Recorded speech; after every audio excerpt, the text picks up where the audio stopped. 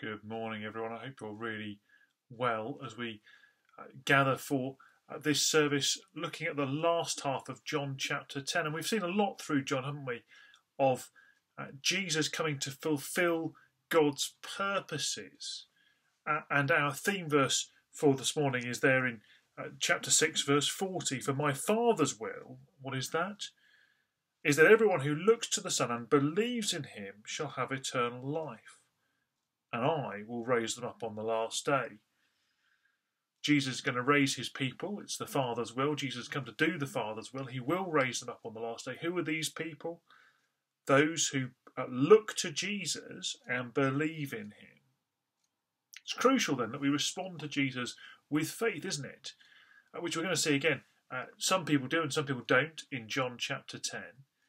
We want to be people who come to Jesus this morning to believe more about him, to learn afresh the truth from Jesus. And so we're going to say together our opening words taken out of Isaiah chapter 2 and verse 3. We say together, "Come, let us go up to the mountain of the Lord, to the temple of the God of Jacob. He will teach us his ways, so that we may walk in his paths." Let's pray. Heavenly Father, would that be our experience this morning? Would you teach us your ways, that we may walk in your paths towards Jesus, hearing his words, hearing his voice, following him, our good shepherd, and so raised on the last day by his power in your will. For Jesus' sake, amen. We're going to respond to those opening words in song.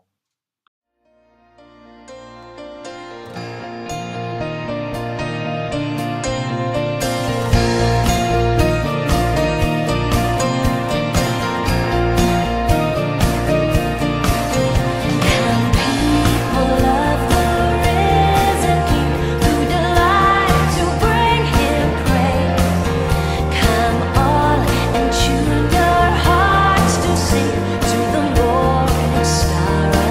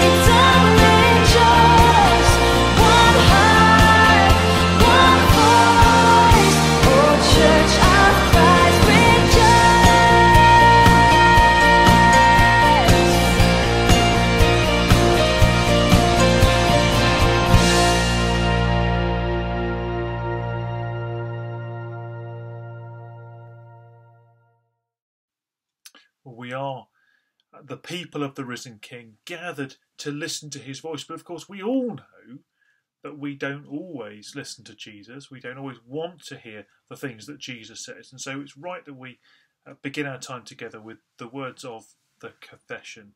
So we say together, Almighty God, our Heavenly Father, we've sinned against you and against our neighbour in thought and word and deed, through negligence, through weakness, through our own deliberate fault. We're truly sorry and repent of all our sins. For the sake of your Son, Jesus Christ, who died for us, forgive us all that is past, and grant that we may serve you in newness of life, to the glory of your name. Amen. Before we come to God's word, let's say the words of the Creed together. We say, I believe in God, the Father Almighty, creator of heaven and earth.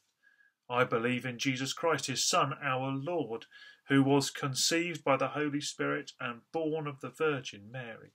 He suffered under Pontius Pilate, was crucified, died, and was buried. He descended to the dead. The third day he rose again from the dead. He ascended to heaven and is seated at the right hand of God the Father Almighty. From there he will come to judge the living and the dead. I believe in the Holy Spirit, the Holy Catholic Church, the communion of saints, the forgiveness of sins, the resurrection of the body, and the life everlasting. Amen. Well, we're going to come hear our readings in just a moment, but before we do, we're going to sing To God Be the Glory.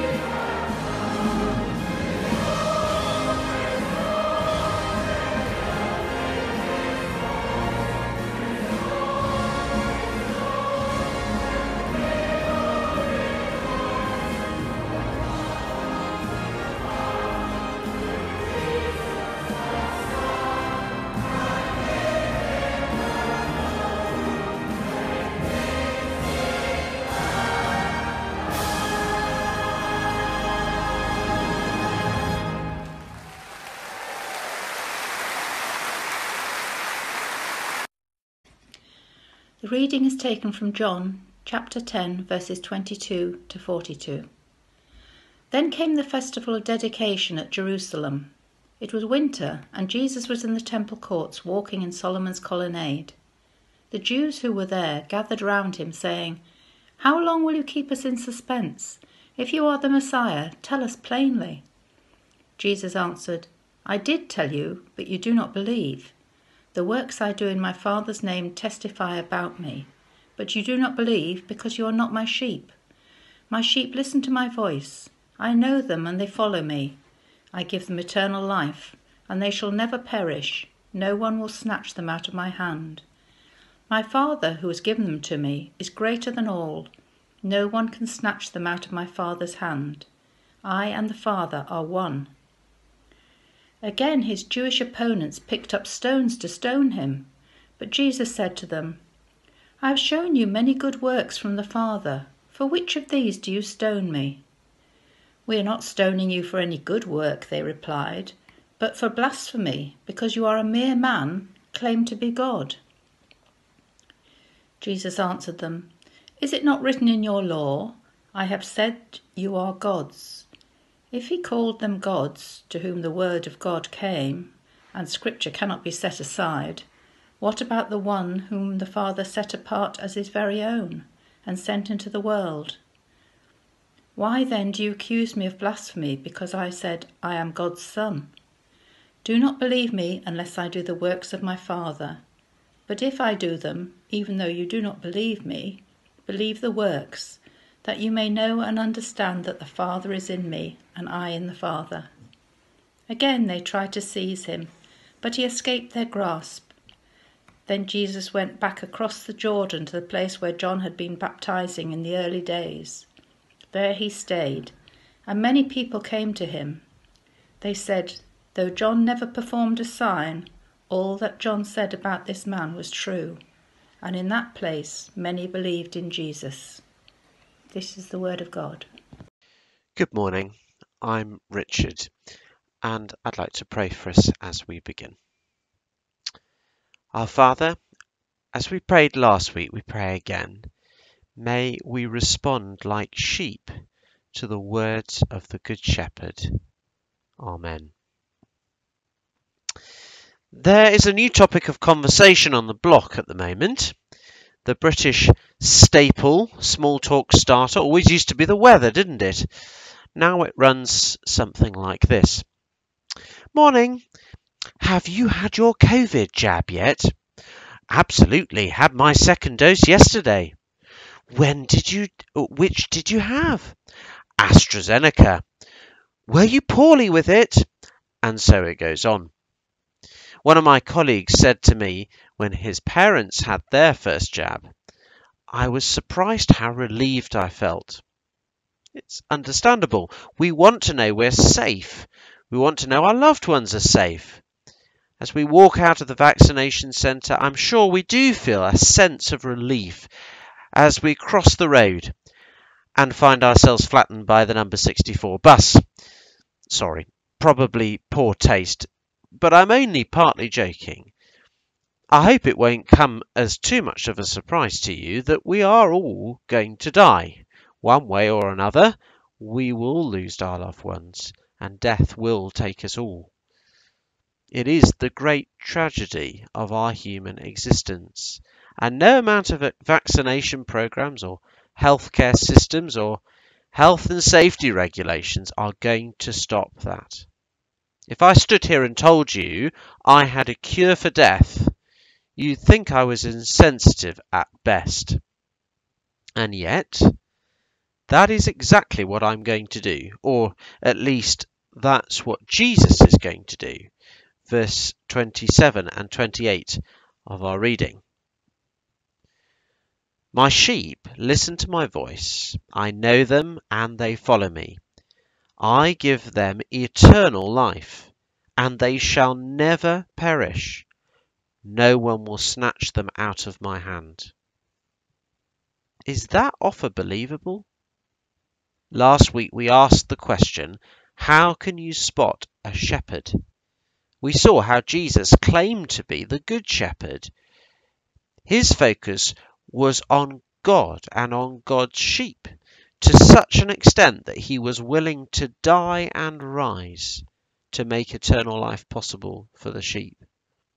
So yes, Jesus really can offer eternal life to the sheep, because his death and resurrection are verifiable historical events that prove the truth of what he claims. So the question that remains is, who are his sheep? Who are the ones who are safe for all eternity, for whom death is not the end? How can you and I be 100% confident that we will never perish? If last week was about how you spot a shepherd, this week is about how you spot a sheep. Look down with me at verse 27 again. My sheep listen to my voice. I know them and they follow me. I give them eternal life, and they shall never perish. No one will snatch them out of my hand. You want to know if you're a sheep, to know if your loved ones are sheep. He couldn't be clearer, could he? Sheep listen to Jesus. They follow Jesus. And they are kept safe by Jesus. The image of sheep and shepherd is perfect. Let me unpack it a little. We recently purchased a small caravan as a family, and as we homeschool our kids, we don't have to stick so strictly to school holidays. The only person who's less flexible is me, unfortunately. Sometimes having only 25 days holiday can be a pain. So the week before last, the rest of my family went on holiday without me. Yeah, a little bit of sympathy, please. And on this occasion, the dog also stayed behind to keep me company. So it was just me and Molly in the house. Molly's the dog. When I made my breakfast, there was Molly at my feet. When I sat down to work, there was Molly at my feet. When I went downstairs to lunch, there was Molly at my feet. When I went to the loo, yep, even when I went to bed, there was Molly's head on my wife's pillow. And on the very rare occasion when Molly had fallen asleep and I had gone elsewhere unnoticed, as soon as she heard my voice, she was by my side within seconds. That's how sheep behave in Palestine. They don't use dogs to round up their sheep. The sheep hear the voice of the shepherd and come running, listening and following, hearing and obeying. That's what sheep do. In verses 40 to 42, we have an example of what sheep look like. I'll read from verse 41. And many people came to him. They said, though John never performed a sign, all that John said about this man was true. And in that place many believed in Jesus. Notice that the emphasis is on the words. They hear God's words through John the Baptist about Jesus and obey them by believing in Jesus. And notice that in their case, the miracles confirm what they believe rather than causing their belief. Believing on the basis of miracles is not bad, but believing on the basis of the word is better. It is important to consider, am I a sheep? Do I listen to, seek out, and feed from God's word in the Bible? And when we hear him speak, do we believe him? Do we trust him? Do we follow him? Do we make the reading of God's word a daily habit? For it is by his word that he keeps you safe. Look back at last week's passage, verse 3. The sheep listen to his voice. He calls his own sheep by name and leads them out. When he has brought out all his own, he goes on ahead of them, and his sheep follow him because they know his voice. But they will never follow a stranger. In fact, they will run away from him because they do not recognize a stranger's voice.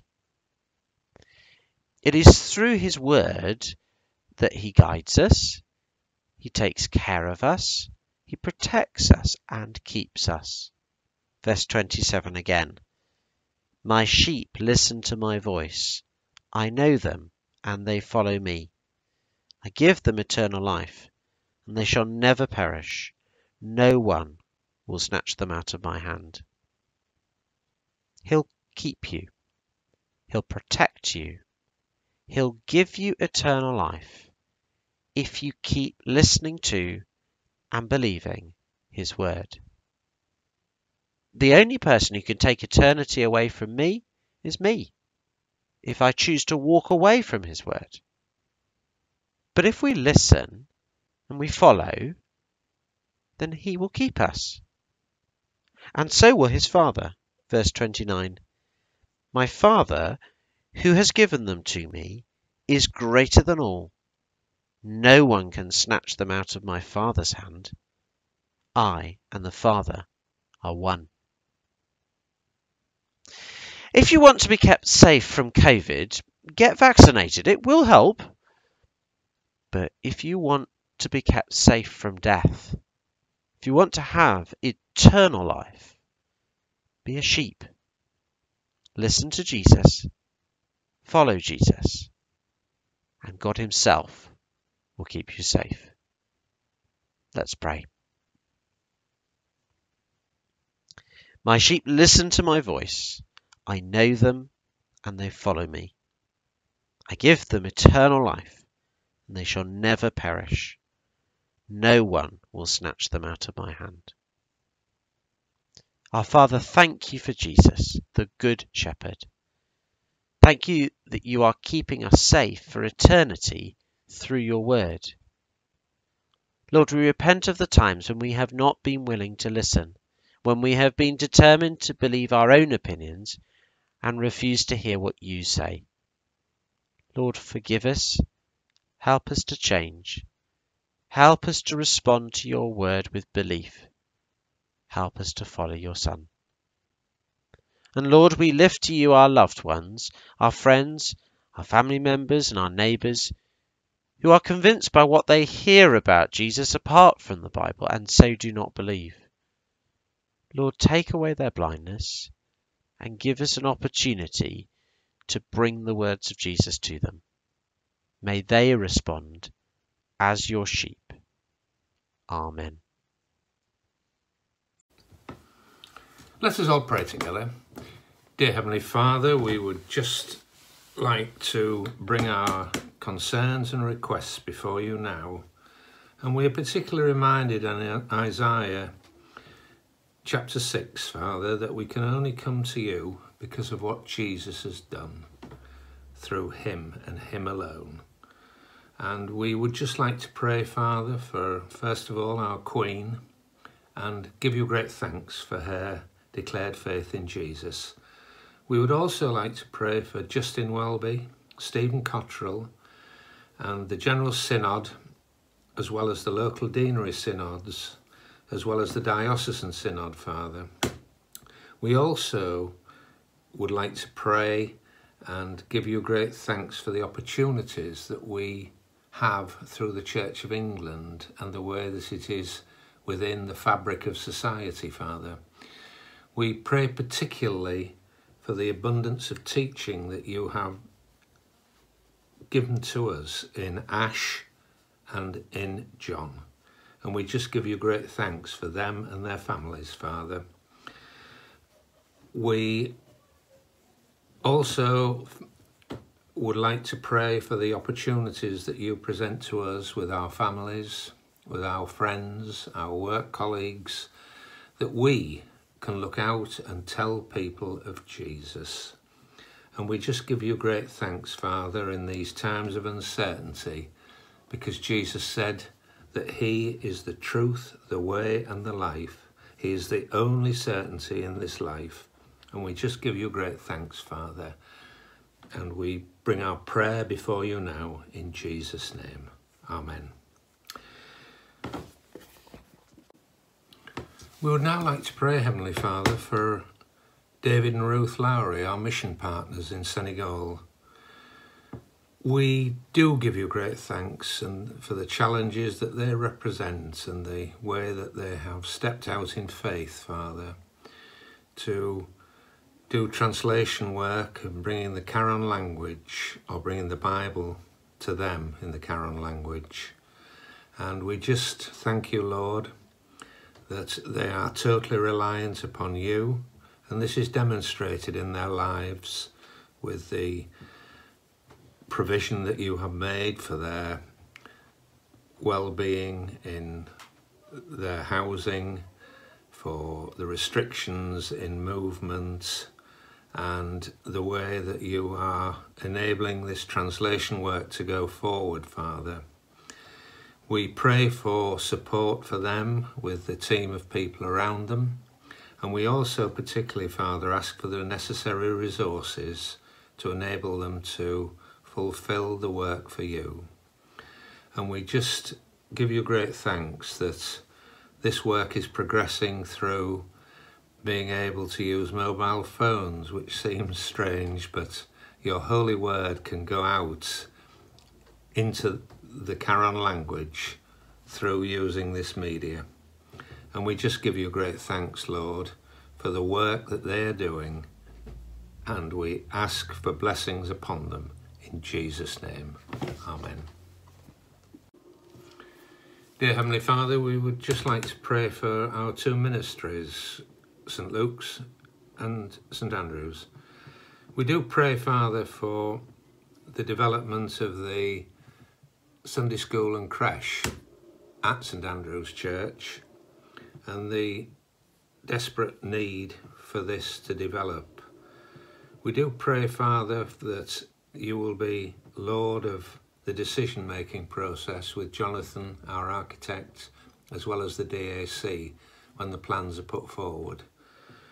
And we just lay this before you now, asking that you will overrule and that your will be done, Father. We do pray as well for our Sunday school and the young people, particularly with Sally, Liz and Mim with the mums and tots, and the Sunday school with Laura Pike, Suzanne Roberts, Naomi Foster, Lord, and the work that they all do, bringing the name of Jesus before our young people. And we do pray as well, Father, for the administrative side of the church, particularly with Jane Eamon, for Peter Roberts and Janet Alwick, and the development with the building teams and all of the changes that are being overseen by John and Ash, Lord. We particularly give you great thanks, but knowing that everything is in your hands, Lord, and we just would like to pray for our older people now that things are opening up and that we can have more contact with them and encourage them. We do also, Father, just bring before you now in a moment of silent prayer situations and issues known to us for which we would seek your help and guidance.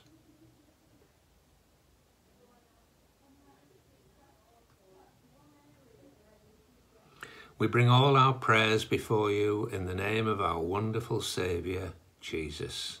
Amen. As our Saviour taught us, so we pray. Our Father in heaven, hallowed be your name. Your kingdom come, your will be done on earth as in heaven. Give us today our daily bread. Forgive us our sins as we forgive those who sin against us. Lead us not into temptation, but deliver us from evil. For the kingdom, the power and the glory are yours, now and forever. Amen. Well, we conclude with a great old hymn that leads us to proclaim the great glory of Jesus, who is our risen King. Oh, for 1,000 tongues to sing.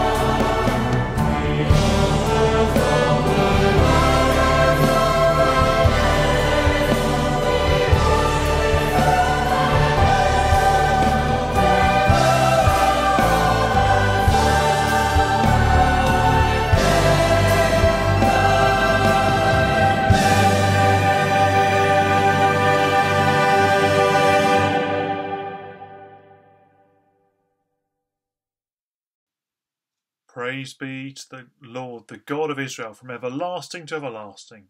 Let all the people say, Amen. Praise the Lord.